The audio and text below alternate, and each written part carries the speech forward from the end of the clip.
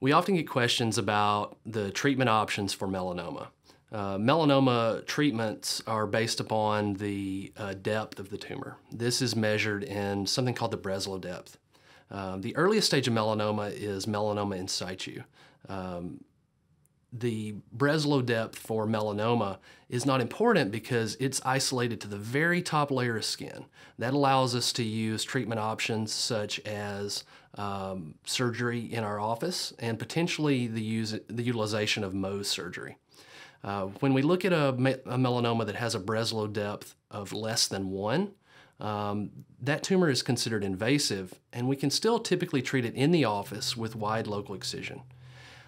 If a melanoma is found to have a Breslow depth of greater than 1, then we will often use a multidisciplinary approach, utilizing surgical oncologists and occasionally plastic surgeons for a more team-based approach. And this allows us to not only remove the cancer, but also evaluate for potential spread if need be.